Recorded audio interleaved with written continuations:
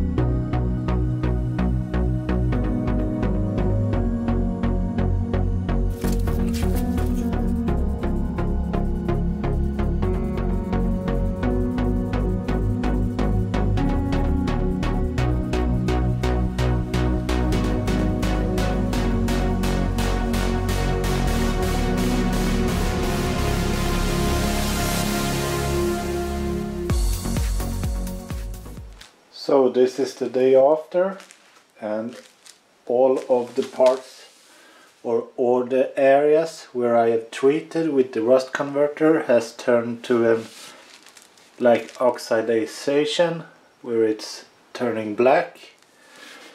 And in the wheel wells I blasted, and now I have treated with the rust treatment, so it turned out really nice. These pipes were like super rusty, now they look like fresh again. And most of the rust I got rid of, and now it's nicely painted and protected for some years to come. So I did the same on the other side. So what we are going to do now, I have mixed up some epoxy primer. So this we will apply in 2 coats. Then the car is like ready to send off to paint.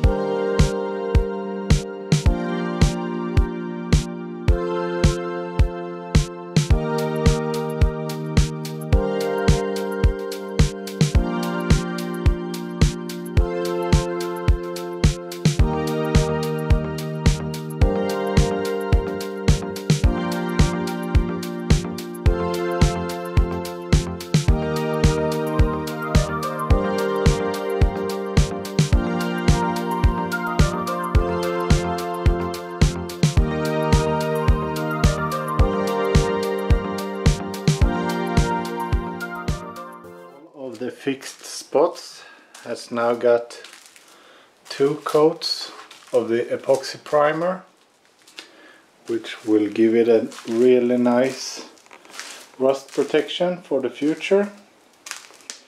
And of course now further work will be carried out by the painter, so a lot of this will be like sanded down, all of the car will be primed again, and so on and so on. So this will be really nice, I think. So next up is to prepare the brand new bumper that I got and all of the brand new parts. Saab original. I managed to find all of the parts brand new except this little one right here, which I had to buy a used one. But that's just the road we are heading with these cars. They are like true enthusiast car now on. So my old bumper is leaving for Finland because even the stock like Victor and Linear bumpers are missing right now, so we really have to take care of what we are got. So that's it for this video, guys. I hope you enjoyed the content, and I hope you enjoyed that I bring you on this journey to get this car more perfected than it was before. Of course, these stages that I have done in this video right now is not the funniest of the whole build. Like, taking care of rust is a big issue, and it's really nice when you have done it. It feels so good in the heart and the soul to have carried out that work, and probably it won't be an issue for this car for many years to come, and that is a really good thing. So now I'm going to prepare some of the other stuff that's not really necessary to show on camera. Preparing an Aero front bumper, since there is no new ones it won't be necessary to show it, but otherwise I will link to an older video where I have done the same thing. And if you have any questions, please leave a comment down below and subscribe to the channel. It means a lot to me. And I will see you in the next one. Bye!